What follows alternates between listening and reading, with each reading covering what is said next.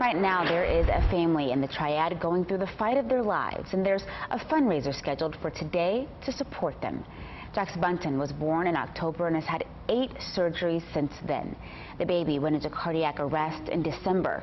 In March, Jax got a heart transplant. He takes medicine 4 times a day, but his family has stayed strong through it all. We're grateful our son was strong enough to handle it. It's a lot for any person to handle, especially a baby. And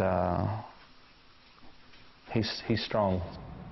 The Children's Organ Transplant Association is hosting a fundraiser today in Summerfield to help the family out. And the Beat Goes On event will feature a car show, a chili cook-off, and a concert. This event is scheduled for 2 o'clock this afternoon at the Gardens at Gray Gables.